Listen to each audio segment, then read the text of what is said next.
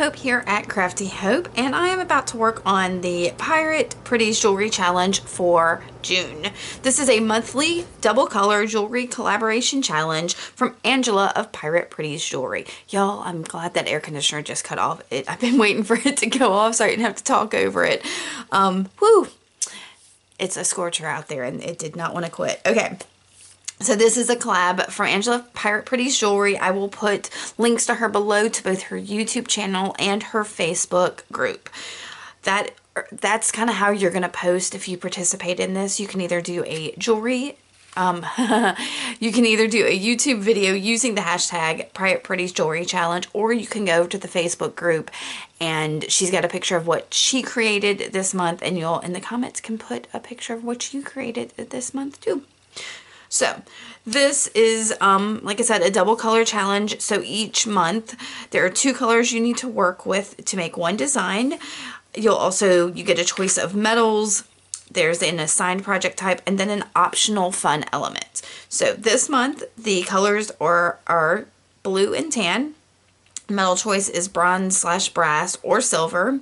Project type is earrings, and the fun element is shell. I'm gonna go ahead and tell you I did not work with shell this month. I tried to pull out some nice shell beads, but with the tan in there, my shell beads were so white, and that tan is tan, that it made the tan feel dirty, and I didn't like that. So no shell.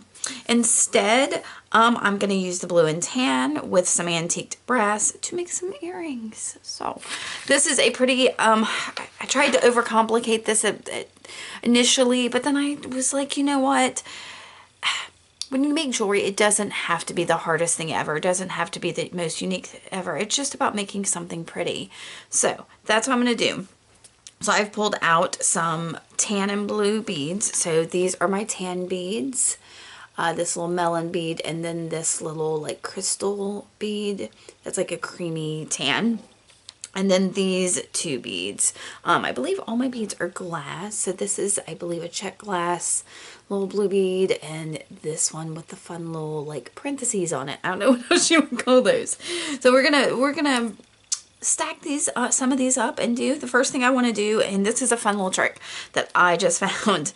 So I've got some bead caps, these pretty little floral ones that I just love, and I'm going to put one of those on one of this large parentheses bead, and then another bead cap to kind of sandwich it between the 2. Now you'll see that those bead caps don't cover that completely. We will fix that in a minute. So the first thing I'm going to do is make a wrapped loop. Now I'm going to hold my round nose pliers just above that bead cap, bend that wire, then slide my round nose pliers up and make a loop like so. Once that loop is formed, I reposition my pliers, and then I begin my wrap. Now this one, I'm going to wrap and wrap and wrap. Now if you need more instructions on how to make a wrapped loop, I will have a link up here to my tutorial on how to do that. All right, so I am basically going to wrap this tail until it touches this top bead cap pretty well. All right, so that makes everything kind of tight on here. Now, I can feel on here that these bead caps are not flush on that bead. So they stick out a little bit. They're kind of prickly, and I didn't care for that. So I have taken a pair of chain nose pliers here and just gone on either side and just kind of squashed those down. And it fixed it. Oh my gosh, y'all, I did not even know. But I like to do this while it's kind of tight on the head pin here, so that it's not going to do a whole lot of turning and moving. This one is loosened up a bit, so I may have to tighten this down a bit more. So let me get my round nose pliers again.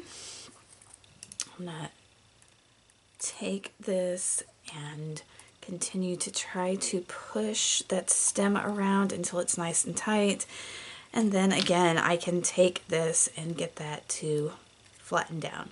And that's exactly what I wanted to do, y'all. That's something I haven't done before, and that worked just what I wanted to do. So I'm going to finish pressing this stem around here, And I find, you know, I try to do it the easy way without all my tools, but it's really not the easy way. Using the tools the way they are intended is the easier way to do this. All right, so I'm going to press that all the way around. I'm going to make sure that my loop is facing the same direction as my bead. Now, if I need to, I can go back again and press this again just to get it exactly how I want it. Okay, so that is going to be our dangle on our earrings. The next thing is to make another wrap loop. I have some antiqued brass wire. This is brass wire from the hardware store that I have darkened and sealed. Again, I'll have a link to that up there, how I do this. But I'm going to make a wrap loop on this wire.